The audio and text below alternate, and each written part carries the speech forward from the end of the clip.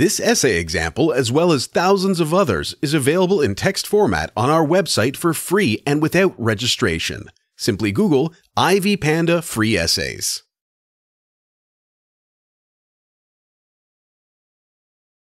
In many people's minds, poetry is a form of literature that follows strict rules of rhyme and rhythm.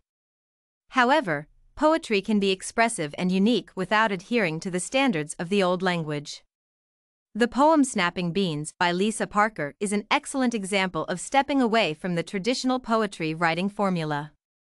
In this poem, Parker tells a story through a unique metrical pattern and many literary devices. The purpose of this paper is to analyze the poem Snapping Beans and locate and discuss the main formal aspects of the poem, as well as prevalent themes and imagery. Parker wrote Snapping Beans as a narrative poem that captures a scene of a young woman and her grandmother talking. The narrator explains that she has just returned home from college for the weekend. As her grandmother asks her about college life, the young woman is hesitant to answer honestly. She recalls the recent memories from school, her positive and negative experiences. The narrator is excited about her classes and the acquired knowledge, but she is also perplexed by her new life and company. However, instead of sharing these feelings with her grandmother, she gives a short answer and says, "School's fine." The grandmother replies by saying, "It's funny how things blow loose like that." The poem consists of 43 lines.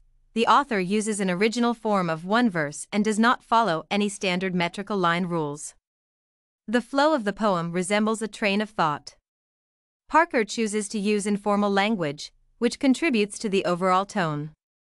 The presence of such words as cornstalks, strychnine, hickory leaf, and porch front creates an atmosphere of the countryside, telling readers that by going to college, the narrator finds herself in an entirely new situation. To accentuate the mood of some scenes, Parker uses alliteration. For example, the presence of the sound S in the lines "I snapped beans into the silver bowl" that sat on the splintering slats can be compared to the rustling sounds of nature. The title is also connected to the overall tone, as it denotes the main activity of the poem, the process of snapping beans. In this case, the title may point to a familiar activity for the narrator, further distinguishing her life in school from her life at home. Parker devotes multiple lines of the poem to describing the scenery, painting a picture of a quiet house in the countryside at sunrise. The imagery can be seen in the lines such as the sun rose, pushing its pink spikes through the slant of cornstalks, where Parker uses personification and metaphor by comparing rays of the sun to pink spikes.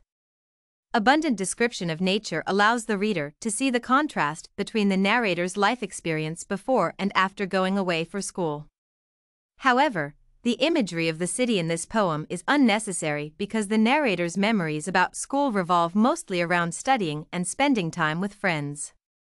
Parker shows the narrator's negative emotions about school in the lines "The nights I cried, wishing myself home on the evening star." Although to show the internal conflict of the narrator, Parker follows the description of negative experiences with the words being happy, despite it all, making it clear that the narrator is satisfied with her decision to leave home for school. Mixed emotions about new experiences and the inability to share them create the themes of this poem. When asked about her life, the narrator wants to answer sincerely. However, she fears that her grandmother will fail to see the positive aspects of her life in school. The epithet in the phrase "quivering chin" points to the hesitation of the narrator. Parker also implies that the narrator wants to protect her grandmother from the information about her friends who wore nose rings and wrote poetry about sex, about alcoholism, about Buddha. The grandmother in this poem is depicted as a religious person, as she sings the song "What a Friend We Have in Jesus." The lyrics of this song show that it talks about sharing sorrows with Jesus, who is described as a faithful friend. It is possible that through this song, Parker wants to show that the grandmother would listen to her granddaughter without being judgmental. The poem Snapping Beans by Parker explores the complexity of emotions connected to changes in one's life through the eyes of a young woman who returns to a familiar place. It is constructed as a thought process that does not follow any conventional rules of poetry. This poem also looks into the differences between the desire and the ability to be open and candid when talking about one's emotions. Parker captures the tone of uncertainty through various metaphors and epithets and creates a clear picture of the scenery with the help of alliteration and personification. This essay on the analysis of snapping beans by Lisa Parker was written and submitted by a student just like you.